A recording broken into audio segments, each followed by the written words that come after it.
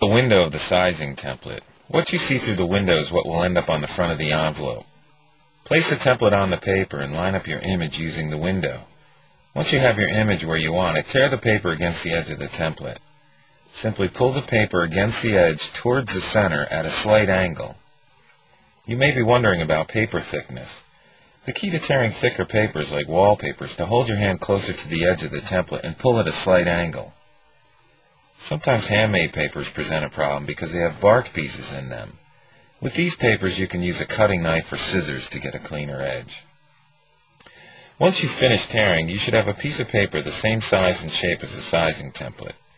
First you rip it, then you flip it. Flip the paper over, the printed side should be face down.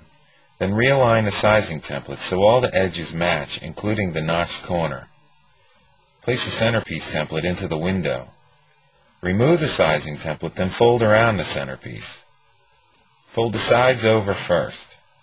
Pull them snugly against the edge and crease them completely along the edges. Then fold up the bottom. The bottom is the one with the notch. Then fold over the top. Using a glue stick, apply some glue to the edge of the bottom flap. Make sure to apply glue all the way to the edge of the paper. Hold the sides together and secure the bottom. And don't forget to remove the centerpiece before mailing your letter.